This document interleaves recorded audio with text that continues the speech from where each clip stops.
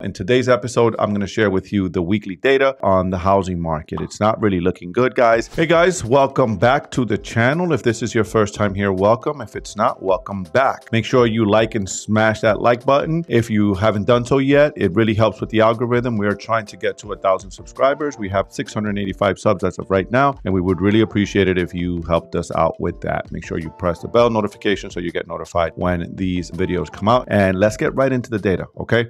And this is the latest Redfin weekly data, guys, and the housing market update sales are slow to kick off new year, but more buyers start searching.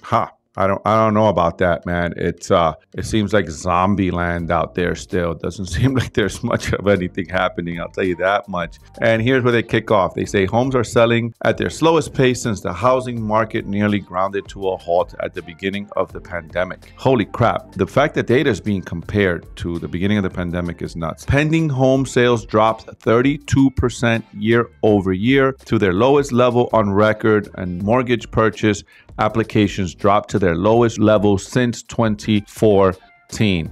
Whoa, guys, that's a big deal. 2014 pandemic levels, that's a big freaking deal. That means we're headed for trouble. Look, all the talking heads are talking about recession this, recession that. Here's the thing, my opinion, I think we've been in a recession now. History is going to prove or not. This recording will be here. I think we've been in a recession since 2022. The thing that's been holding us back from being in a recession has been unemployment. Now, unemployment being so low and there still being so many jobs out there, still 1.7 jobs out there for every person looking for a job. Okay, with that being said, what we are for certain is in a housing recession. When sales slowed down to April of 2020 levels, that is called a housing recession. We're talking about pandemic levels, guys. Everything was closed. Remember, it was illegal for many realtors in many states to even show houses. They couldn't sell houses. We couldn't rent houses. Here's some good news. The high mortgage rates and extreme weather at the start of the year deterred would-be home buyers, exacerbating typical holiday slowdown. But there are signs that the early stage demand is up. Of course, Redfin is going to say this. Redfin is in the real estate sales business, right? So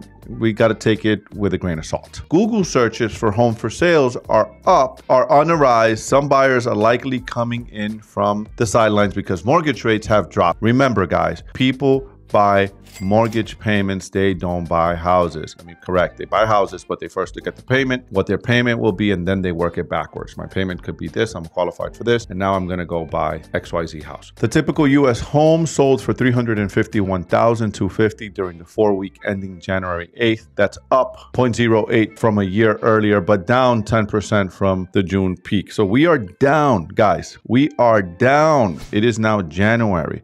This is 7 months. We are down 10%.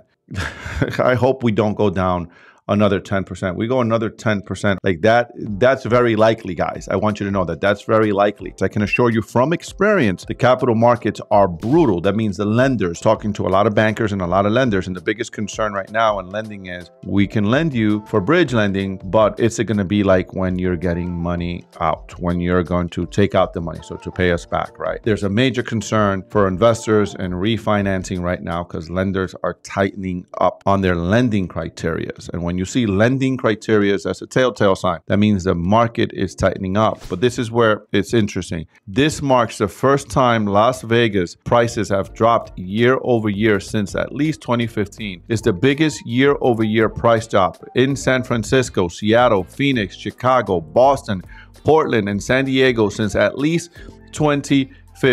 As I'm looking at this and I'm experiencing the market and I'm out here doing business in real estate, we are in a housing recession officially. I'm calling that. I'm saying we're officially in a housing recession. It has been a buyer's market, but it really is a buyer's market right now. It is time for the buyers. Buyers, come out. If you got cash, it's time to come out and play. You know, you got a lot of guys here on YouTube saying, no, wait.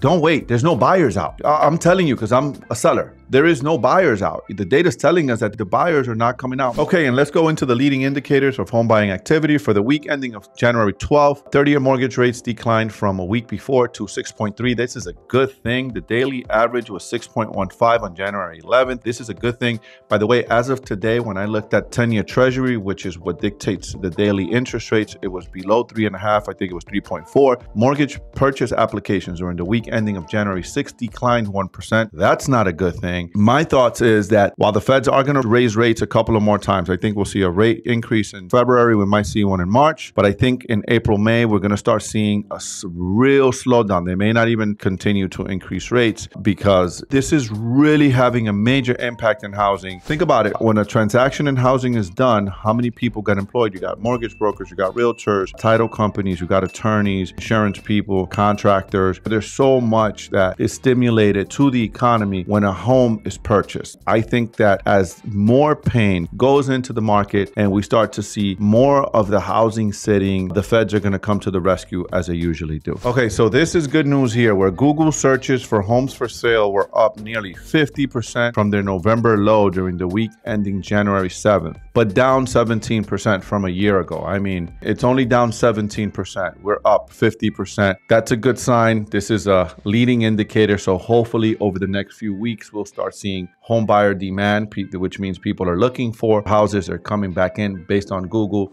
What I can tell you is that regardless of whether we're in a housing recession or not, the key to real estate is making sure that you buy right. I don't care where we are. We might look at this video 5 years, 10 years. Actually, I might reference this video in some time in the future. But historically, real estate always over the long haul pays off. The point I'm trying to make is don't wait to buy real estate. Buy real estate and wait. If you're an investor and your property cash flows, make sure it cash flows, you're in good shape. Who cares what happens with the value today, tomorrow, if you're in it for the long haul. If you're a homeowner and you're a purchaser and you're out here looking to buy a property, go out and buy. Go out and buy. Yes, I am saying it. Go out and buy. There's no buyers right now. There's no one in the market. It's zombie land right now. Appreciate you guys watching. Make sure you like, you smash that thumbs up button. Make sure you press the bell button so you get notifications when we put out videos like this. You could drop us a comment. We could discuss it. Tell me what you think. Thank you, man. Peace out.